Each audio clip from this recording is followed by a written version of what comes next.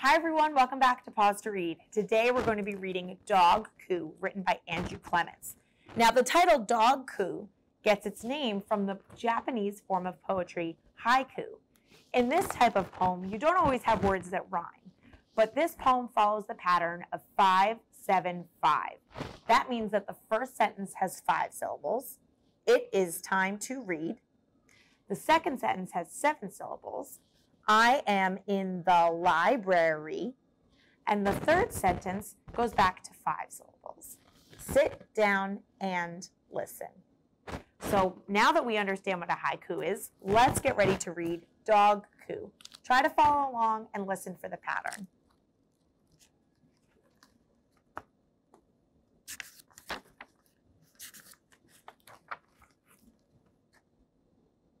There on the back steps, the eyes of a hungry dog.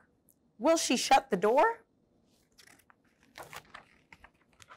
First food, then a bath.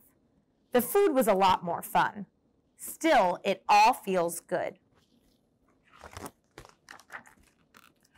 Morning brings children.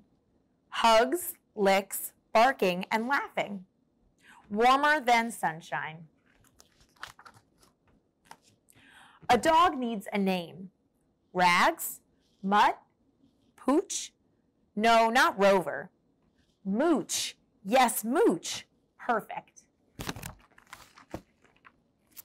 Loud, fast, and crazy. Food, coats, then the front door slams. Mooch hates the school bus. First, arf, arf, then woof. Soon, arf, arf, then woof, woof, woof. Mooch has nice neighbors.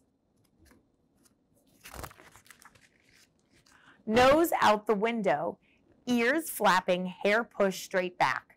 Adventures in smell.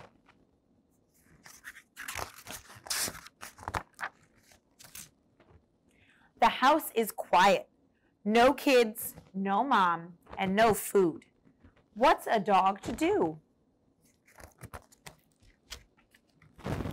Chew on dirty socks. Roll around in week old trash. Ah, that's much better. Squirrel sits in tree. Mooch sits below, looking up. Who has more patience? Sun all morning long. A deep, cool drink of water. Shade all afternoon. Scratch, sniff, eat, yawn, nap. Dreams of rabbits and running. Could life be sweeter? The sound of children. That's what was missing all day. Mooch loves the school bus. Family meeting. There are words and words and words. Did someone say pound? Dad puts on his coat, and then the sound of a car. It doesn't look good. It's the car again, and then footsteps at the door.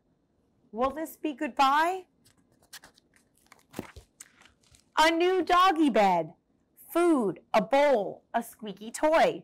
Mooch has found his home. The end. I hope you were able to hear the pattern. Try making your own poem or haiku at home. Thanks so much for joining us. We'll see you next week.